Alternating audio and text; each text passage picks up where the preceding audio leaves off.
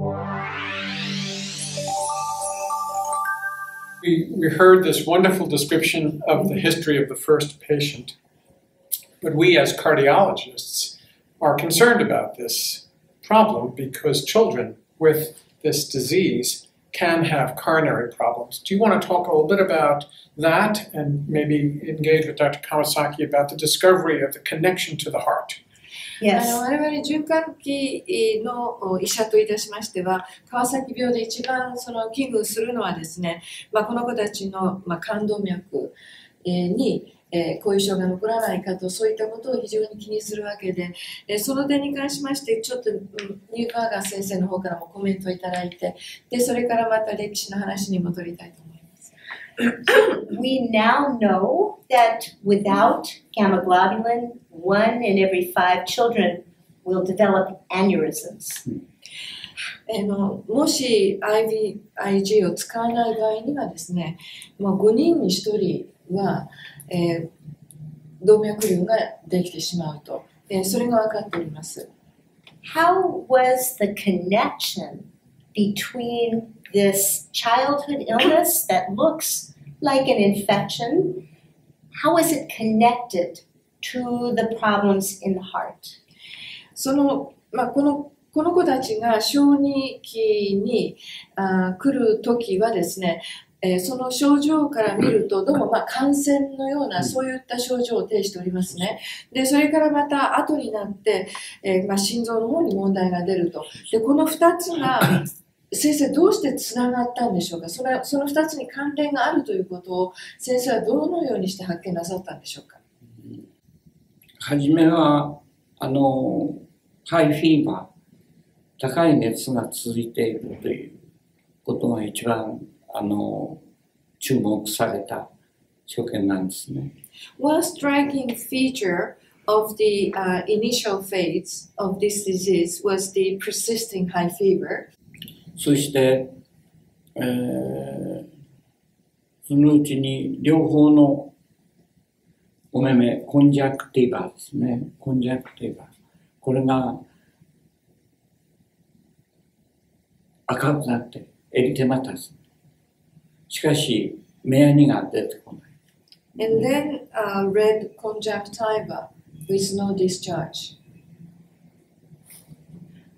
それから唇も真っ赤になってですね、口腔内粘膜がディフュースにエリテマタスになって、そして唇も真っ赤になって、そして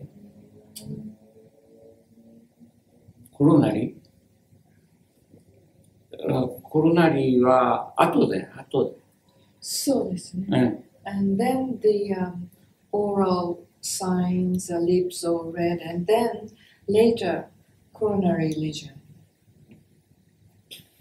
で、最初はそういうお熱が続いて高い熱です。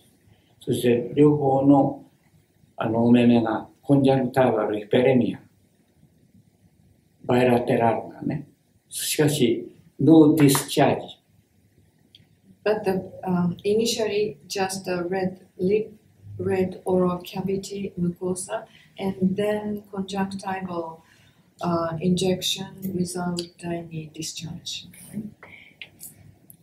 Do you think Kawasaki disease has one cause or many different infectious agents could provoke Kawasaki disease? 先生、この川崎病の原因というのは単一でしょうか。それとも、川崎病をですね、発症させるきっかけになる、感染性の、病原菌のようなものというのはいろいろ複数あるんでしょうか。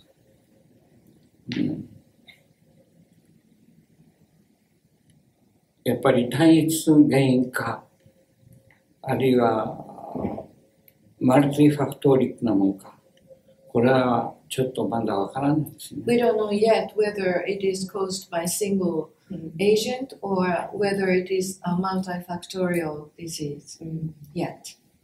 The American Heart Association is really called the American Heart Association and the American Stroke Association.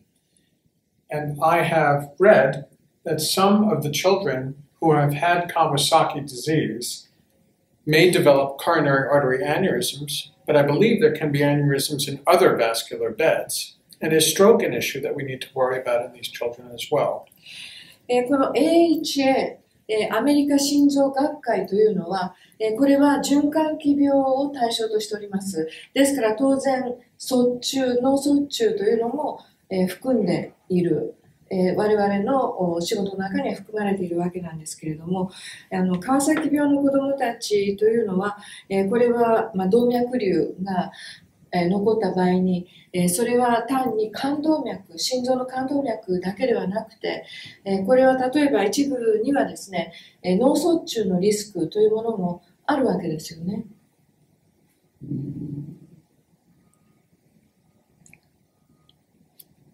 可能性はありますけれども、実際に僕自身は脳卒中を起こした患者を経験したことはあります。Yes, it is possible that they might develop a stroke, the Kawasaki disease, but I have never seen a patient who developed a stroke. I myself. No, one of the mysteries about Kawasaki disease is why the coronaries are so specifically vulnerable. And you can get aneurysms in other vessels, but only when you have giant aneurysms in the heart. And I have never seen someone with a stroke. 私も卒中を起こした川崎病というのは一例も見たことないんですね。で、そこが Same with me。そこが川崎病の非常に神秘的なところで、なぜなのか分かりませんけれども、なぜか冠動脈に特異的であると。そして、非常に大きな巨大、動脈瘤を起こすこともありますけれども、脳卒中というのは見たことがないです。そうですね。Same with me。に脳の血管はどうも川崎病ではあまり侵されてないように。It looks like that the vessels in the brain, they are spared in this disease. Interesting. 興味深いです。